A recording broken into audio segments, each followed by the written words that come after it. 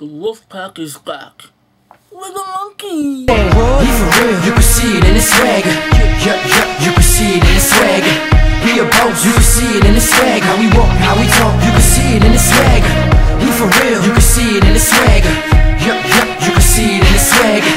He a boss, you can see it in his swag. How we walk, how we talk, you can see it in his swagger. You can see it. You can see it. You can see it.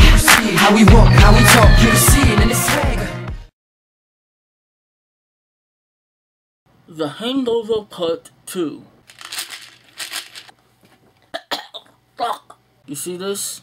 This movie is only 2 years old and it's already considered a classic. A lot of people wanted a sequel, but I didn't, because I knew it was going to end up like this. By now, a lot of people have been bashing The Hangover Part 2 for being a complete rehash of the original, and sadly, I can't disagree. The movie starts like a shot-by-shot remake. There's a wedding setup, and then we get Bradley Cooper calling up somebody saying, yeah, we fucked up again. Same shit, different climate. And setting the film in Bangkok just feels wrong. At least with the Vegas setup, it was fun, colorful, relatable. The Bangkok setting is just nasty and scummy. We just want our characters to get the hell out of there. Matter of fact, we the audience just want to get the hell out of there. The film is not unwatchable. In fact, it's rather entertaining as a crime thriller, but that's not what we signed up for. We came to see a comedy. Instead, we get a nasty, violent, dirty, mean-spirited downer of a movie. Now, that's not saying there's no humor. Most of the laughs come from Galifianakis, who does his job well, even though his character has undergone some changes, and not for the better. He starts off as a spoiled jackass and not the lovable chum we came to love in the original.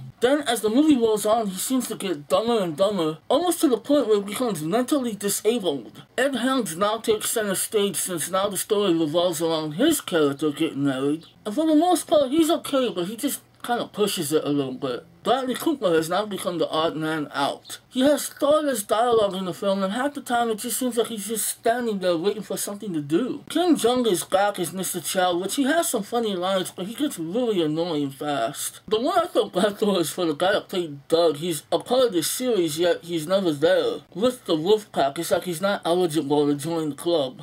At some point, at least this is what I felt, it just looked like the cast was frustrated and they weren't really sure what they were supposed to be doing. It's like they can almost tell that they were making a bad sequel, and if that's what they were thinking, they were right.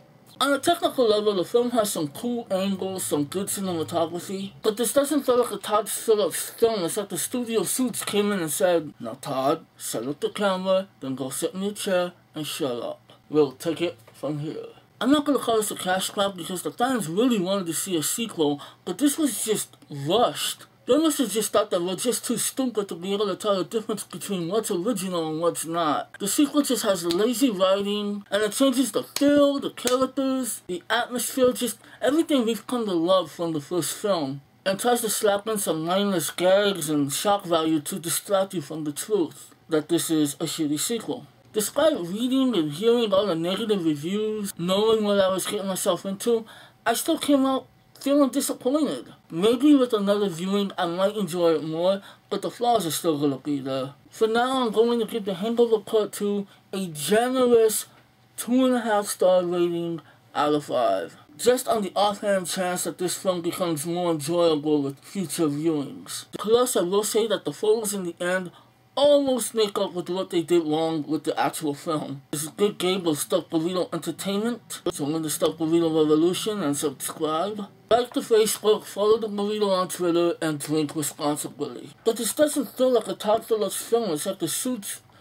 But this doesn't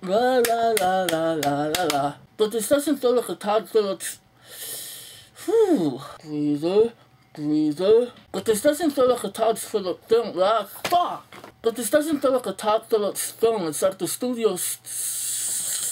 But this doesn't. Oh my god. But this doesn't feel like a Todd Phillips. But this doesn't feel like a. But this does. Oh my god. But this. But this doesn't. But this doesn't. What cha cha cha?